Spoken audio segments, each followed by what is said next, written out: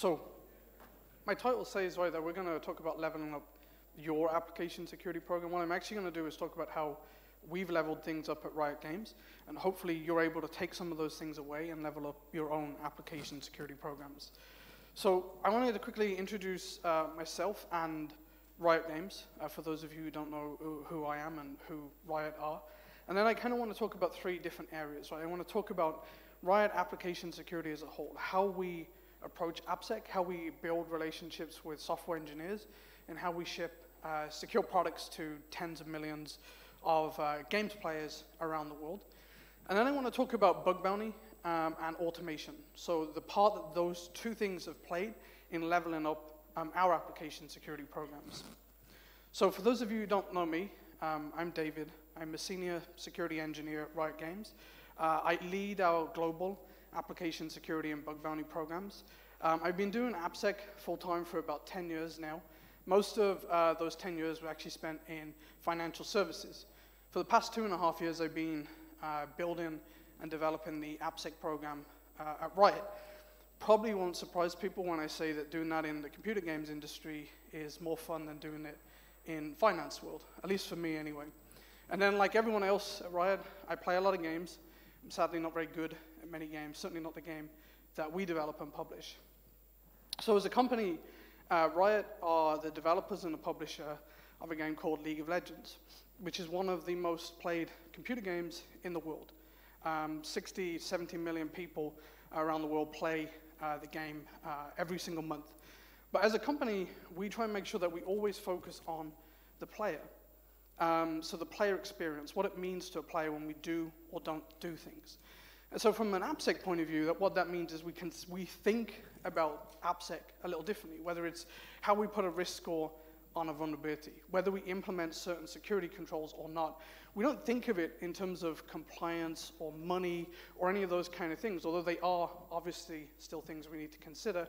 We consider it in the context of what it means to a player. So for cross-site scripting vulnerabilities on a website, we don't just immediately say, oh, that's a medium risk, right? We look at the context and we look at how players may or may not use that website. So one of the things that we also do that's quite different at Riot is this thing called esports. And so League of Legends is the biggest esports in the world. And so the picture you see on the screen there is from our World Championship final last year, where there were 15,000 people in an arena in Berlin to watch two teams, the two best teams in the world, play against each other. On top of that, 36 million people watched this final live online. So it's a pretty big sporting event when this happens. What does that got to do with AppSec? Well, our biggest product, our code, is being watched by 36 million people who know the game inside out. There's a lot of money and pride and a lot of the things on the line for teams who win or lose the world final. Now, what if a team was able to find a bug that they could exploit in a way that triggered a remake of a game that maybe changed the result of the final completely? So we have not just the traditional AppSec vulnerabilities to look out for, we have a part to play in upholding the integrity of a multi-million-dollar sports event. So slightly different than maybe some of the things people have to consider. So now I want to talk about Riot AppSec and how we approach it at Riot, how we work with individual product teams, software engineers, and so on. So this is our mission statement as an AppSec team at Riot. We aim to arm every software engineer with the tools and knowledge they need to build safe and secure experiences for players and rioters. So what does that really mean? Well, it means that when anyone is writing code in Riot, whether it's written internally, whether they've outsourced it, whether it's a product just for players in Russia or products that go to every single player of ours around the world, we are there as a support function for them. We're there to make sure that they have everything they need from us to continue working in a fast, agile manner and shipping cool things out to players. Because we want that. We're also gamers. Everyone at Riot is a gamer. We want these cool features to be out there, and we want to make sure that those product teams have what they need to do that in a secure way. So one of our main focuses is about supporting software engineers. And so this guy on the screen here is a support champion. It's a specific role that someone would play in our game. Their job is really to find people who need help, right, and to build them up, support them until they're able to go off and be very powerful and strong by themselves. And so this actually makes it very easy for us to connect to our software engineers and product teams, because we can tell them that we want to be their support champion. We want to go and find people who need help from a security point of view, give them what they need so that they can go off and be successful without us. And then we move on to the next team who needs a security support champion. Right, so we have people writing code all around the world, and we don't have AppSec people all around the world. So this isn't just about physically putting an AppSec person into a team. Right? This is more than that. We also find that teams want different things. People from different cultures want different things in different ways from us. Right? So this isn't us going along and saying, hey, we're a support champion, but we can only do it this way. Again, just like in the game, there are many different types of support champions, and how they act depends massively on which one you pick. So, we ultimately don't want to be like these two teams on the screen here, right? We don't want to be fighting against or with software engineers and product teams, right? If you're a security person and that's what you do, then it might upset you, but you're doing it wrong, right? You need to fight alongside with them to help you and them be successful, right? If you're just there to stop them, to slow them down, to tell them that they're making mistakes, you will not achieve your own goals, let alone what the company wants to achieve. Because ultimately at Riot, our AppSec team want to ship products to players that don't have vulnerabilities in them. Our software engineers and product teams want to ship things that are fun and enjoyable for players, but they also want them to be safe and secure.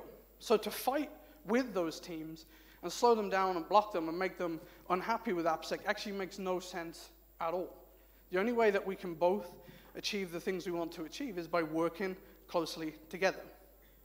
So one of the most important things there for us is actually going and meeting software engineering teams, like learning what they actually need from us. Rather than coming along as a security team and saying, this is what we're giving you, this is what you've got to use, we go and speak to those teams and learn what they need from us. So our AppSec roadmap, certainly in my 2.5 years at Riot, has largely been driven by what software engineers and product teams have told us they need from us to build secure experiences for players. We have many, many millions of lines of code around the world, and we have between 15 and 20 different programming languages being used, because we have pretty much every product type you could think of, from a game client that goes to tens of millions of computers around the world, to game server, mobile apps, APIs for players to use, websites, and they're all written in many different languages. We, as an AppSec team, can only achieve our goals by working with the product teams and giving them what they need. So a lot of that is about reaching out to these product teams, right? And so one of the ways we can figure out what we think they need from us is data, right? So, we have a centralized vulnerability project in Jira at Riot. Every single security vulnerability Riot-wide goes into this project. So it doesn't matter whether it's like an AWS misconfiguration, or it's a SQL injection vulnerability, or remote code execution via the game client. It doesn't matter. They all go there. And so we do a lot of tagging of those vulnerabilities as they go in there, like by product type, by vulnerability type, and a few other different things, right? But what that allows us to do over time is really identify the problems that our engineers and product teams are having. Right? This isn't us taking the OWASP top 10 and assuming that that is what our engineers have problems with. We can essentially create our own top 10, right? Because we have our vulnerability data, and we can then start to give them things that they need from us. So I'm going to come back to the data side of things a little bit later on, and how that influenced some of our decisions. But I think probably the low-tech solution here is probably the most important one, and also maybe not the one that we as an industry are great at doing. Go and speak to people. When I visit a lot of the different Riot offices, most of my time is spent in meetings with software engineers and product owners, and I know that might sound boring, but it's not. I get to meet and spend time with the people who are building these amazing things and scaling them up to tens of millions of people. I get to learn a ton when I go and meet those people. But the point of meeting them is, again, to figure out what they need from us. It's not us going there and saying, hey, we're doing this for you. We find out what they need from us. And so there's one question that I always ask them when I go and meet them. And that is, when you're sat there doing your job every day, what is it that you wish you had from us? And answers to that question over the past couple of years has significantly changed the roadmap for AppSec. Right, there are things later on in this talk that I'm going to talk to you about, automation in particular, that we've developed that directly came from the answer to that question from a software engineer in Los Angeles. So reach out to people, actually go and talk to them and figure out what they need from you. And so one of the things that I guess you can't get away from is sharing application security knowledge. And I suppose my thoughts on training software engineers could probably take up a whole talk by itself. But in the whole of my time in AppSec, I've never come across a developer who wanted to ship code that had vulnerabilities in it. I have come across a lot of developers who didn't get what they needed from application security people to ship code that doesn't have vulnerabilities in it. So when I joined Riot, I suppose I took the approach that most people would do, right? Training classes, get developers into a classroom. Unsurprisingly, that didn't work at a games company. Our engineers wanted to learn about it. They didn't want to sit down for 2 or 3 days in a classroom being taught about the OWASP top 10, right? So actually, the thing you see on the screen now is not just an image. This is a card that we created, right? So this little card that we ship to engineers all around the world. Now, it's not supposed to be comprehensive in terms of, it's not supposed to cover every single security thing that we care about. What it's there for is a little reminder on their desks of things that they should think about. And so we actually borrowed an idea that was already implemented within Riot Engineering. When I first visited our head office in LA, I noticed that a lot of our developers actually had a card on their desk called the definition of done card. This was a simple, small little card, a little bit smaller than the one I just showed you. And really, that was there for engineers to be reminded of what good looked like before they checked their code in, right? Real simple things. And so we decided to piggyback on that idea, right? They already had this concept ingrained of having this card on their desk and checking it. So we didn't want to reinvent the wheel, we just essentially copied it and made it look a bit nicer. And so, like I said, those are not supposed to be, that's not a comprehensive checklist. That's not everything we care about, but it's the things to us that are probably most important based on our vulnerability data and security issues we've had in the past. Now, I think probably the most important bit is 2 URLs at the bottom. So unfortunately, they're both just still internal resources for now, but we are looking after a conversation earlier this morning to maybe open source those things. These pages are supposed to back up the card. So if an engineer looks at this and they don't know the answers to those points, they go to these websites. So the first one is AppSec Design. You can think of this as a checklist that replaces conversations we as security people would probably have when someone sits down to design a product. Right? And these are very small, kind of concise checklists. A little bit like if anyone's read the Checklist Manifesto, the concept of like pilot checklists, right? Real simple, 4 different product types. The questions are written in such a way that if it's yes or not applicable, they don't need to reach out to security. If they answer no to any of those questions, that means there was a security control that was applicable and they haven't planned to implement it. That's a sign you should probably reach out to the AppSec team. If they go to securecoding.riotgames.com, what they are greeted with is a page for every one of the programming languages we use at Riot. When they drill into the relevant page, so JavaScript, for example, they will see all of the points here, plus or minus extra ones, depends on the language and what's important. And then what they'll see is not a big waffly page of security stuff, right? They will just see what they need. A very brief description of each one of the points, and then a code sample of how we would recommend they tackle this problem in their code in that language. Sometimes we even, we'll recommend libraries to use. We've also expanded this out to cover common frameworks as well. So, for example, if you go to the JavaScript page, you'll get generic JavaScript guidance, but then we also cover things like Node and the specific things an engineer would need to know around that. So ultimately, our job is to make sure that we are enabling engineers to be successful, right? That we're not slowing them down, we're not asking them to change the way they work, we're not forcing tools on them which they don't like, that are not effective for them, and we can't come in with this kind of heavy, compliance-mandated security requirements, PCI says this type approach, right? I've worked in finance, I know that that does work and probably is valid as an approach in some organizations, but in Riot, that's totally not gonna work. If we tried to do that, we would be ignored, right? Or if we go along and try that, we'd become a blocker for teams who want to ship awesome things to our players. Now, if we become a blocker, they will ignore us, and they won't embrace us, and they won't work with us, which ultimately means no one is happy, right? Because we don't ship secure products if we don't work together. So because we've taken this approach of being that support champion to product teams, giving them what they need from us based on what they tell us they need, we have teams queuing up to work with us now because they see that we're not that AppSec team that they have nightmares about or they've heard stories about from other companies where they're a blocker, they're that kind of police, central audit, they're going to say no to everything and slow you down type team, right? Because we don't have that, in fact, it just creates another problem because now I don't have enough AppSec resources to actually deal with the amount of teams coming to us, which is actually a fantastic problem to have, but it's one we still have to solve. So when teams come to us, we don't try and force like a one-size-fits-all solution onto them, right? It's not like we come along and say, hey, you should follow the Microsoft SDL, or you've got to do threat modeling and security review, pen test, and so on for every single thing you release. I don't like that approach, and it wouldn't work for our engineering teams. Our engineering teams have a ton of freedom to decide what they work with in terms of technologies and how they work.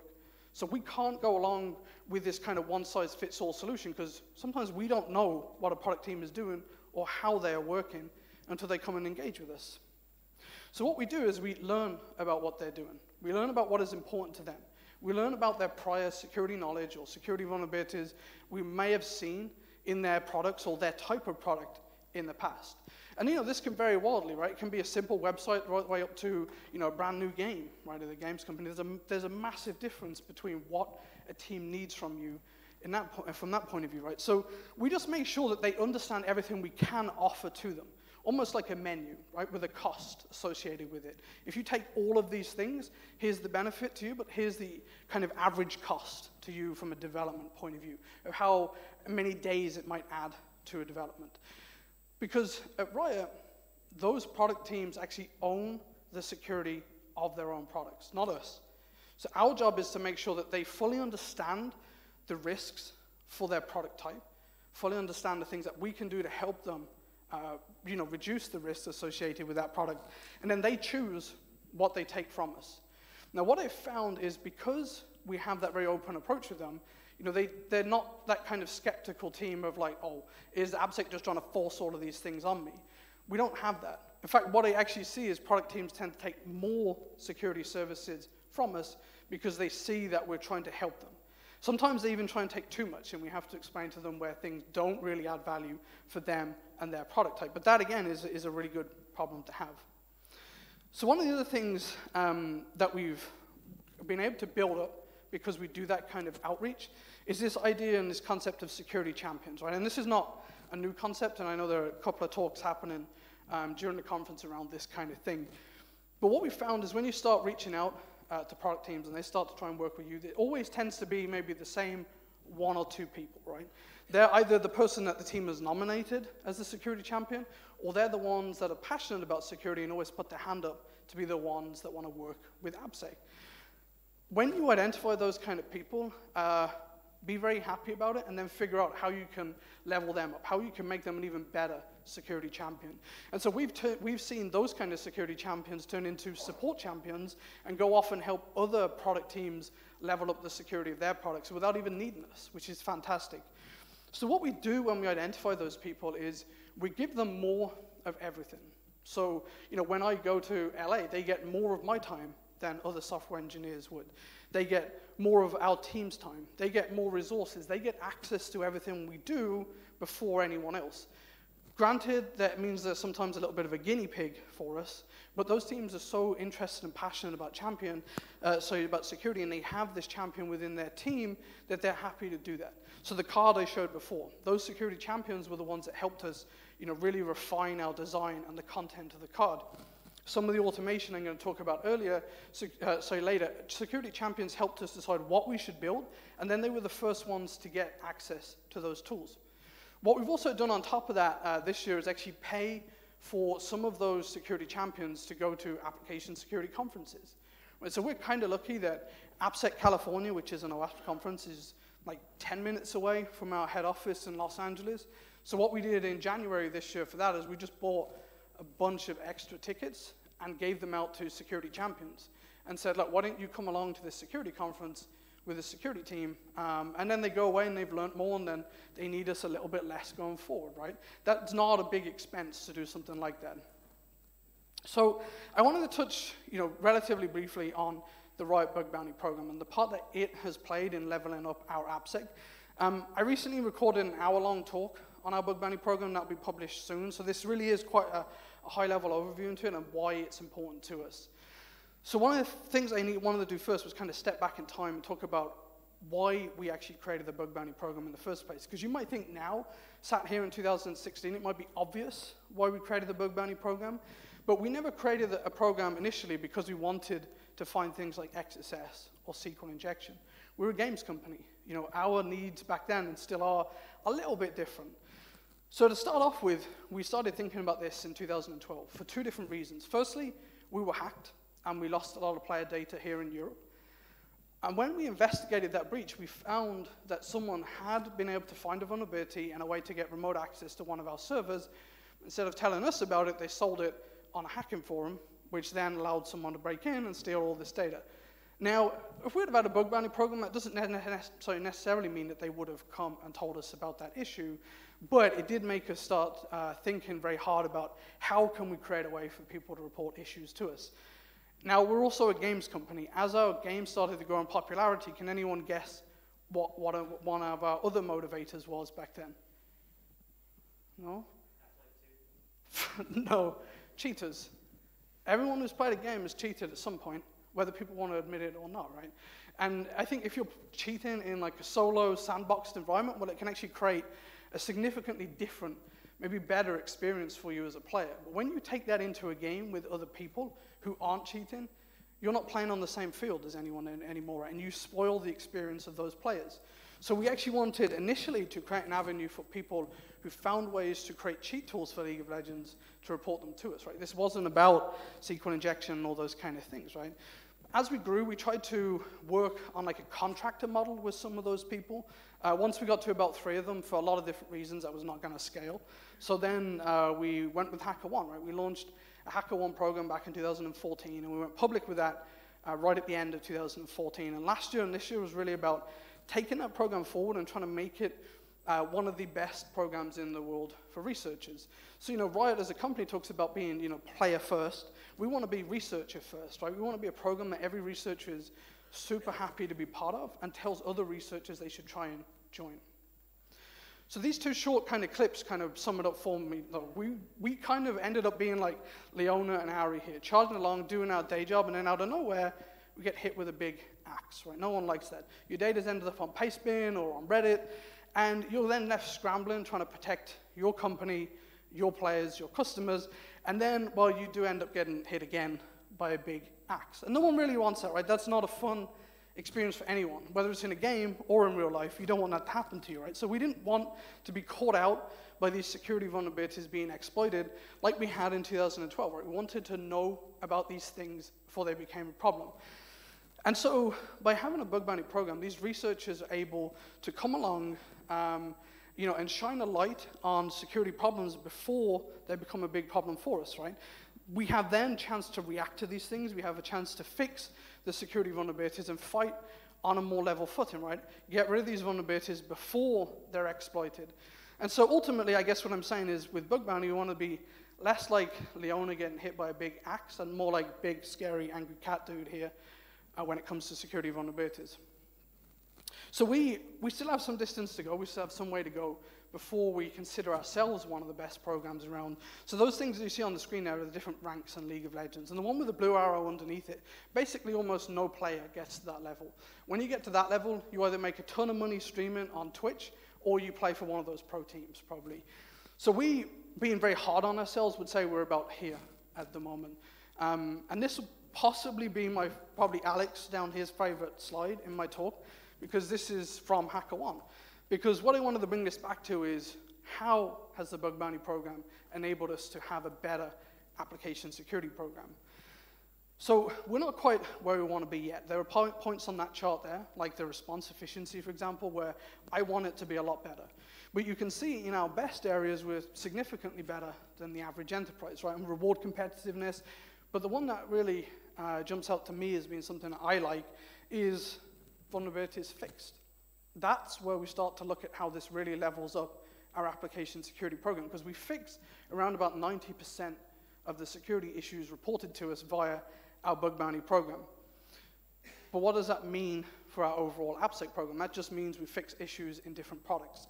Well, this kind of comes back to the data that I talked about earlier, right? That we're able to collect a lot of really interesting data about vulnerabilities that are submitted so we can make decisions about overall vulnerabilities that are a big issue for Riot, or we can drill that down into different product types. So we found that really two of our biggest problems were, unsurprisingly, cross-site scripting across the whole of Riot.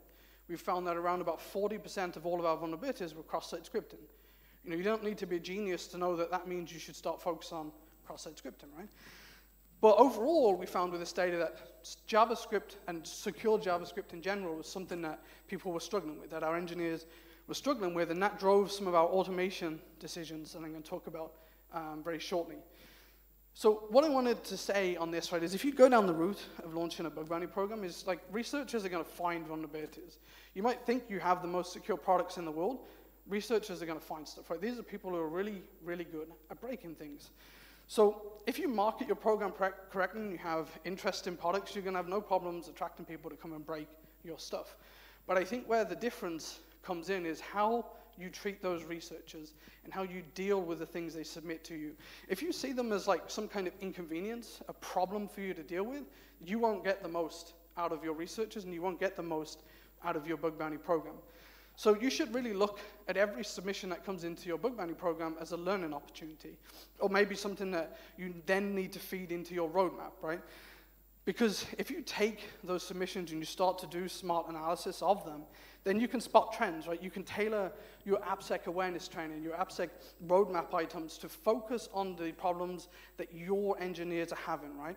And that's super important. It's not taking something like the AppSec list that's in the PCI requirements. It's focusing on what your engineers are having problems with.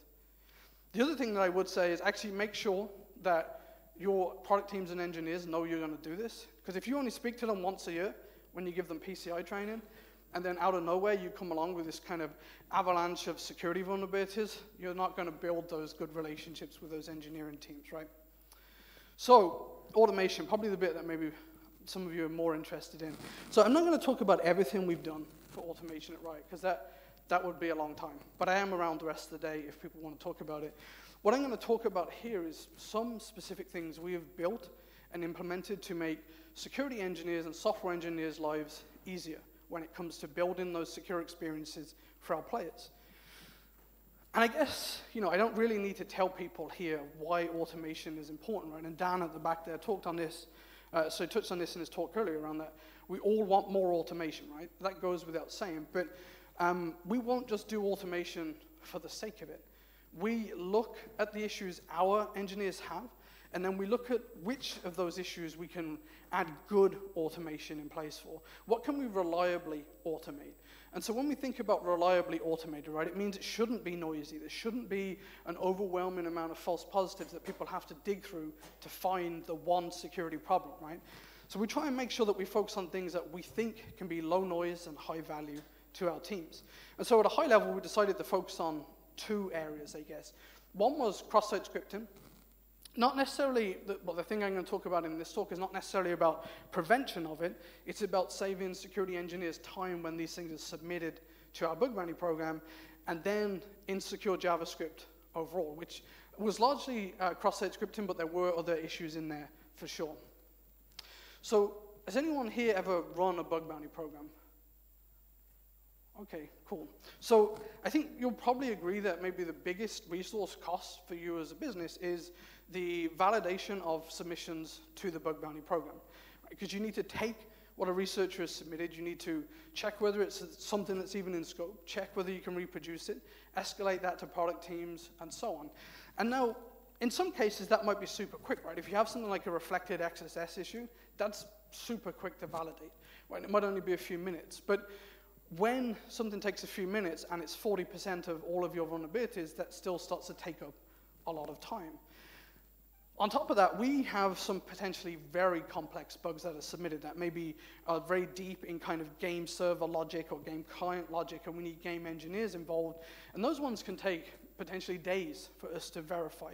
Now, when we looked at automation, probably unsurprisingly, I was not trying to automate the verification of that type of bug. So I thought probably one of the simplest issues that we get in our program to verify is a reflected cross-site scripting issue. And so I'm not trying to say that we've solved this problem at all. We're a long way away from completely replacing the human in the verification of some of these bug bounty submissions. But I'm going to show you a video in a short while that I hope at least shows you that we've made some good progress on it, and it's something we're going to focus a bit more on. So when it comes to verifying a reflected cross-site scripting issue, right, you don't need to be like Kenan here, right? You don't need to break out your best ninja skills. What are you going to do? Probably click on the link, see if an alert pop-up box appears, and see if it's probably the right value in the alert pop-up box, right? There's probably not too much more to it when it comes to verifying a reflected cross-site scripting issue. And so when I sat down and thought about that, I thought, well, I'm pretty certain I can write code that will do that for us instead. So that's what I did. I'm going to show you the code for this in a second because it's really, really small. It's maybe about 40 lines of code for this initial proof of concept. And really what I was trying to do was figure out whether we could remove a human from the verification of reflected cross-site scripting submissions to the program. And so initially, I decided to use Phantom and Casper.js, using JavaScript to do browser automation, basically, filling in forms, clicking buttons, those kind of things. And I'm actually pretty rubbish at JavaScript, and even I was able to put this together and have a working proof of concept. So I just want to actually show you the code because it's like 40 lines of code, like pretty much everything you need to see is there. Sorry, I know that's a bit small, but basically all that is going to do is take the proof of concept URL you send in, so blah, blah, blah, alert, blah, blah, blah, right? This will go away. It will then try and open that page. It will see if we have an alert pop up. It's going to check, see if it's document.domain, document.cookie, see if those right kind of values are within that alert pop-up box, and that's probably as much as you need to do at that point in the bug bounty process to know whether this is a valid issue or not.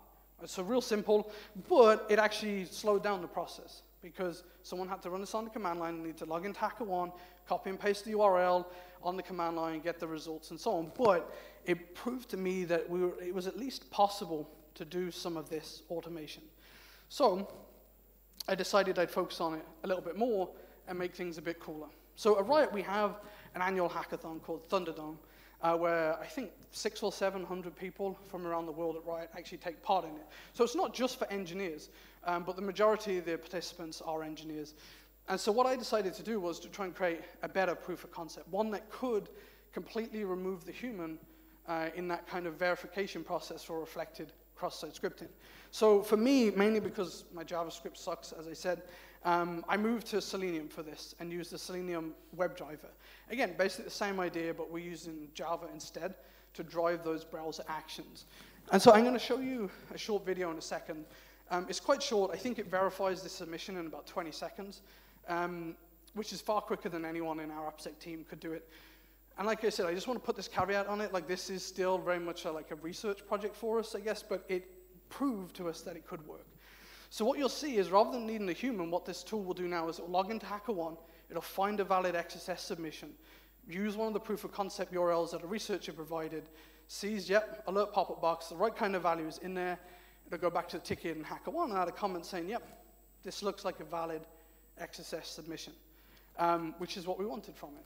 Now again, right, there's work for us to do in this area, but we're pretty confident that we can expand this out a little bit further. Right? There are those real complex bugs where you don't need humans, so where you do need humans, I should say.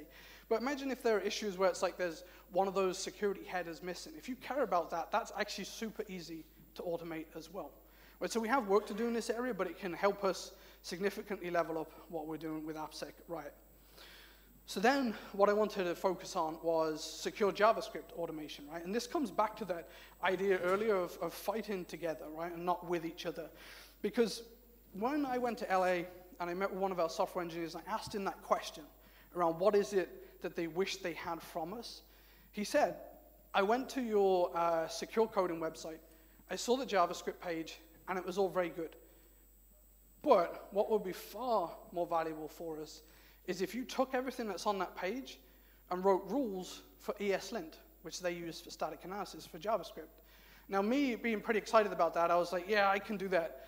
Turns out, even when the static analysis tool is written to allow you to write rules and plugins fairly easily, it's still static analysis, right? So it's still not the easiest task in the world, but that was one of our engineering teams, or individual engineer, giving us a fantastic idea, right? This was something that we could build as an AppSec team that would help not just that engineer and that product team, but many product teams around the world at Riot. So what I did is I went away and I took the things that we had on our secure JavaScript page, and you'll probably recognize some of those similar stuff to what you see on the OWASP website about insecure JavaScript. And so we created ESLint rules for each one of those, right? And so now individual teams may or may not use these rules, and I'm going to come back to that in a second. But for the teams that do use them, they get this basic set of JavaScript security checks done every day. Now what we've started to work on is creating rule sets for JavaScript frameworks. So for those of you who know the Node security project, they recently published a set of Node security rules for ESLint. Saves me doing some work there. But then there are other JavaScript frameworks that need that kind of attention. And we use a lot of different ones at Riot, so we're going to focus on adding more rules to the ESLint rule set. So what I wanted to show here, is a very short video of us actually creating a Burp Suite plugin as well. Because I wanted our engineers, security engineers, to also have access to these rules. Now, if you're doing a full white box security test and you have the source code, well, you can just run these for yourself, right? But if you don't have the code and you see that JavaScript is being returned by using Burp Suite, well, now our engineers can use this plugin and still get the same benefit, right? So they right-click a response that has JavaScript in it. It'll then run these ESLint rules over that JavaScript, and then within Burp, it'll tell you about any issues it found in that code. Again, it's taking those rules and trying to make them more useful to more people. And so that's what really inspired the next thing that I worked on. Because I wanted to kind of be like Leona here, come charging in with my shield and protect as many people as I could. Now, for different reasons, teams might not use those ESLint rules, right? They might not like ESLint. They might use something else. They might have a very specific way of building things, and they don't want to add things into that process. That's okay. That doesn't mean we shouldn't try and do something with them, right? So we use GitHub internally, and we have over 12,000 repositories in GitHub. And so I thought, well, why don't we use the GitHub API and these ESLint rules to make sure that every single piece of JavaScript that changes in Riot around the world every day gets this basic set of security checks done against it. So what this does is it looks for any repositories that have changes or been created within the past 24 hours. It'll look over the commits for that project. If it finds JavaScript changes, it'll clone it. It'll run these ESLint security rules over them and then create a report for the AppSec team telling us about any issues it's found. And this, within a week of us putting this live, it stopped us shipping vulnerabilities to live, which is fantastic. The next step for us is really to add kind of more visualization and tracking and workflow, the boring stuff, I guess, around this tool. But we're still continuing to push on and develop this tool further, which led us to building our first Slack bot. So what this Slack bot does is it still uses that GitHub security scanner that I talked about before, but it tries to do things in a slightly different way. So what this does is it looks for repositories which were created in the past 24 hours, right? So we want to find new products that are being developed. And then if we can identify the tech that is being used, so in this case, Node.js, we then reach out to the project author and tell them, hey, we saw you building this thing, looks like Node.js, here's a few resources that we recommend you check out. And if you want to speak to us about any additional security checks and so on going forward, here's how you contact us. Right, so this is not supposed to be a spammy, big, long, massive list of security requirements. It's just like, hey, we saw you building this thing. Here's some things that can help you build that securely.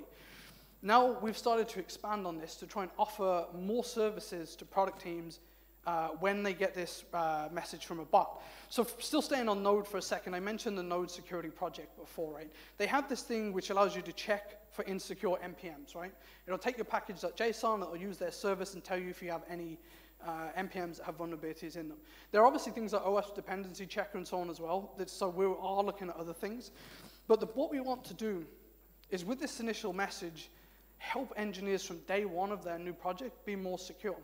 So now what we're able to do is reach out to them with this kind of message and also say, hey, look, we ran this check. It looks like you're using 2 NPMs here that have vulnerabilities in them. Here's where you can go to find out more. And now Slack introduced these kind of buttons into messages, I think last week, or very recently, where you don't have to add conversation functionality to basically get conversations. So what we want to add to this now is as we go and add more things like the NPM check for engineers, we want to have buttons in those messages that give them the ability with one click of a button to opt into more of these security assessments on an automated basis. So we're not going along to them and saying, hey, you should add this into your build process, right? We're not even doing that. We're going to take care of that for them if they click one button in Slack to ask us to do it. So that's something we're working on now. But again, it's really about making sure they know we're there to support them and that they have things that enable them to ship things in a secure way, right? So in this case, we're not even asking them to add things to their build process or anything like that. We're going to take care of that for them if they click one button. So one of the things that we've also started to look at, and this is why I'm very interested in watching your talk, Marissa, because we're going to talk about T-shirts that we made here, because we have awesome artists, right? All of the art that you've seen in this presentation were created by game artists at Riot. Now, what that allows us to do is go to them and have some pretty awesome T-shirts, and not just T-shirts, but even these cards and other things created that are custom, right? So what we had is we thought about this thing in a bug bounty context, but also in our security engineering context of this concept of, in bug bounty land at least, more than money rewards. But then internally, it's like, what can we do to make sure security champions feel appreciated? And so the image you see on the screen here is like the equivalent of that in our game, right? This is something that you could only get. It's a special skin you could only get if you reached a certain level of performance in the game last year. You can't go and buy this. And so what we did is we worked with some of our artists, and we took one of the kind of cuddly, cute champions in the game that everyone seems to like, and we created a special T-shirt for security champions. And so this isn't just for AppSec. We give these out globally to anyone who really stands out, who does something that amazes us. And it's quite a high bar to get it, and I think we've probably only given out about 50 or 60 of these globally. But when you get one of those T-shirts, someone should ask you, hey, where did you get that cool T-shirt from? Because it's Riot art, it's Riot IP, but people have never seen it before, or it's very rare. They know they can't go and buy it, so they want to know how someone gets it. And it was quite interesting, because we gave one out a few months ago to someone, and he was like, yeah, ever since I saw you give one of those to someone else on my team, I really wanted one of those T-shirts. And so he didn't necessarily go out of his way to do things to earn it. He just did the things that he thought was right, and that got him a T-shirt. Right? So we don't tell people very widely that we give these things out. It should always be a surprise to them when they get them, and they should always feel happy about it. What we've also tried to do on top of that is some of the things I talked about before around conference tickets for AppSec conferences for security champions. Bring them along with you. Let them learn with you and take those lessons back to their product teams. And then one of the other things that we started to do recently is we host like security meetups where we bring people to Riot, we do security talks and so on. We did one earlier this year where one of our security champions did an amazing presentation on how him and his team have replaced the authentication and authorization system for tens of millions of players around the world. Off the back of that, because as a security team, we were so impressed by it, we flew him over to Dublin, right? So he got to come and visit another part of the world to give that presentation to other people in a different part of the world, right? So again, make sure that those security engineers actually do feel special. Don't just tell them that they are, right? Give them things and show them that what they're doing is different and you appreciate it. And so lastly, like winning at AppSec, you know, it's a battle at a time, right? This is our World Championship trophy. And just like in the game, right, you can't get that trophy by winning one game. You can't build an amazing AppSec program by just shipping one secure product. So if you're starting out new, don't take the Microsoft SDL and try and force that on everyone. Try and figure out what's worked in your company, in your culture. Take those little bits and try and level up your security program with the things that are going to work in your organization. That's it for my talk. So thanks everyone for coming along. I hope you've all gotten a little something out of it. If you have any questions, feel free to ask. I'm around for the rest of the day as well.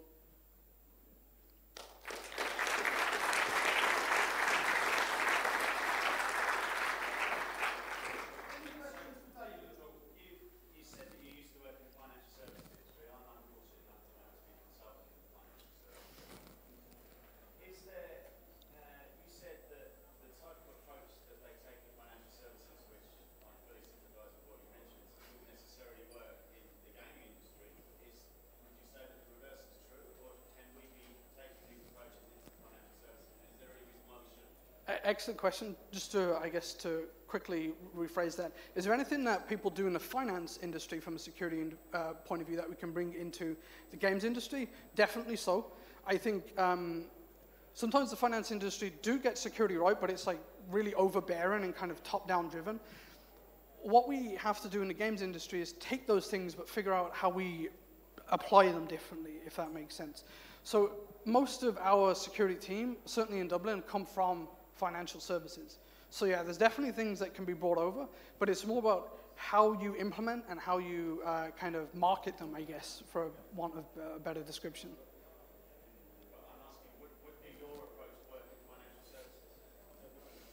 I think some bits of it would. Some of the things that I talk about here, I did do in financial services.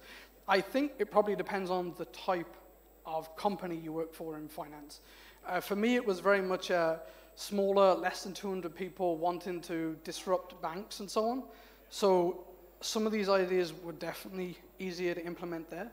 Yeah, I think both can learn from each other, but it all comes down to that corporate culture, and sometimes you're not going to get away with some of the things you can. Like some of the things we got away with in finance of how we did messaging, we'd just be shut down at Riot if we tried to do it. And vice versa, really. We probably wouldn't be taken seriously in some financial organizations in terms of how we present our messaging in a games company.